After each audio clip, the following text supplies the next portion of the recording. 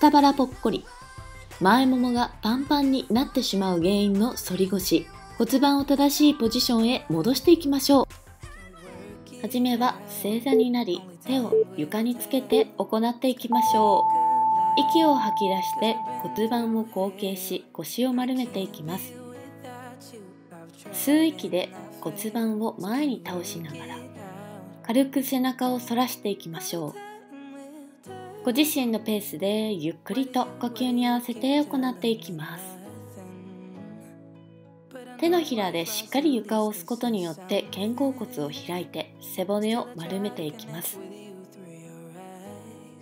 かかととお尻が浮かないようにしっかりくっつけたまま行うことがポイントです。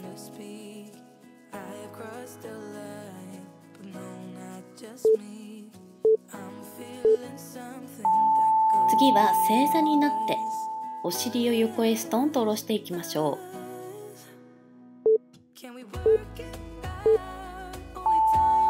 お尻をストーンと床に下ろしたら斜め方向に手をついて腰のあたりを伸ばしていきます。息を吐いて筋肉を緩めていきましょう。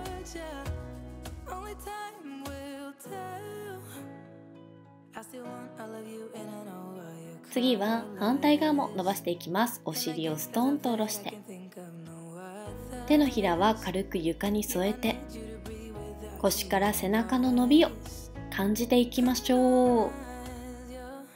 無理のないようにご自身のペースで行っていきます。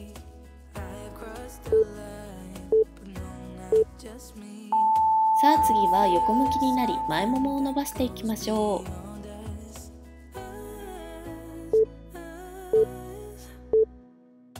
骨盤を後傾して腰を丸めた状態でかかととお尻をくっつけて前ももを伸ばしていきます。無理に膝を後ろに引かなくても大丈夫です。しっかりと前ももが伸びていることを感じながら少しずつ可動域を広げていきましょう。自然な呼吸でリラックスしていきます。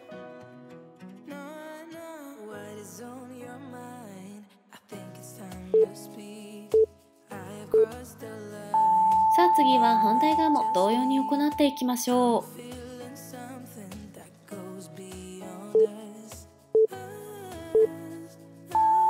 って吐きながらゆっくりと膝を後ろへ引いて前ももを伸ばしていきます。この時に腰が反ってしまうと前ももに効かなくなるので腰は丸めて骨盤は後傾したままで行っていきます。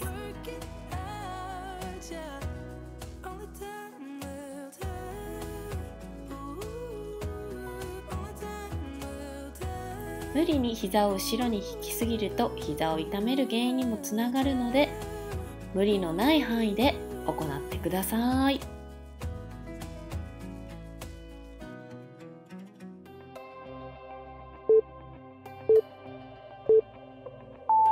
さあ次は四つ倍になりお尻を後ろへ引いていきましょう。股関節のストレッチです。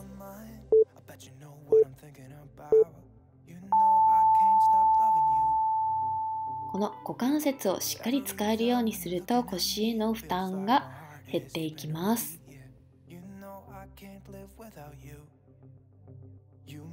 前ももがパンパンになってしまう方、お尻になかなか力が入らない方、はじめは股関節を動かしてお尻周りをほぐしていくと徐々に可動域が広がっていきます。しっかり手のひらで床を押して体幹の安定感も意識していきましょう。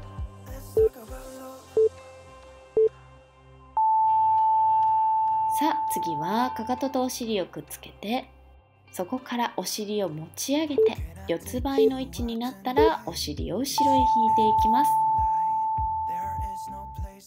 骨盤、股関節、背骨のつながりを感じていきましょう。骨盤の位置になったら骨盤を元の位置に戻しながら座骨を後ろへ引いて、この動作を繰り返していきます。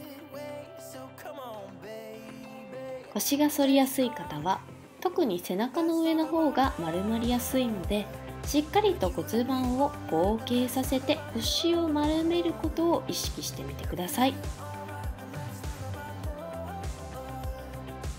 ご自身のペースで進めていきましょう。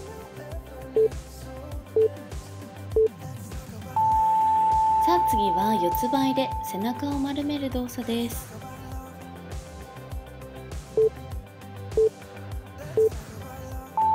しっかりと腰を丸め、背中全体を丸めたら膝を軽く床から離していきましょう。その状態でキープしていきます。一度膝を下ろして四つ這いの位置へ。吸って吐く息でもう一度背中を丸めて、手のひらと膝で床を押しすぎたことで膝が浮いてくるようなイメージで、この時に背中を丸めたまま膝を持ち上げてキープするということがポイントです。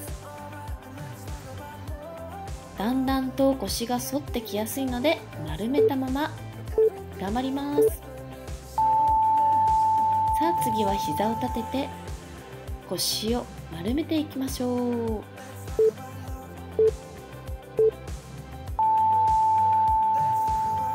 腰を床につけても足が浮かない方は腰を床につけるところまで行いましょう。難しい方は腰が丸まれる範囲、足が浮かないところまでで大丈夫です。呼吸に合わせて骨盤と背骨の連動を意識していきましょう。小さく動かしても大丈夫です。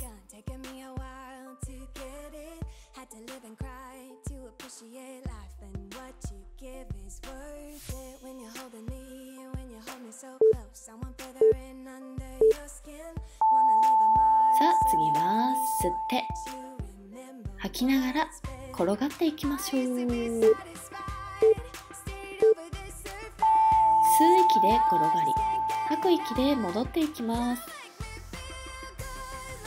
この時に肩甲骨の下あたりまで床につけていきましょう。常に腰を丸めたままお腹には力を入れた状態で転がっていきます。呼吸は止めないように吸って転がって、吐く息で戻っていきます。バランスを取りながらご自身のペースで行いましょう。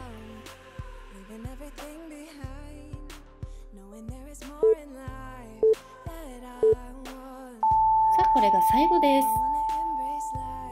す。難しい方は骨盤に手を添えて膝は曲げた状態で行ってください。急激に行うと腰を痛める原因にもつながります。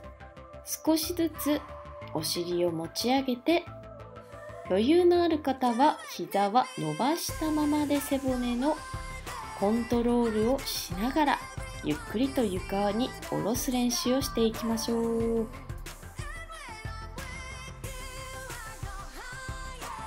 呼吸を止めないように吸って吐きながらゆっくりと丸めていきます。背骨の間にスペースを空けるようにしながらゆっくりとお尻を下ろしていきます。今日もお疲れ様でした。最後は膝を抱えて左右にゆらゆらと揺れていきましょう。毎日続けることによって腰の反りも軽減されます。ぜひ継続してお試しください。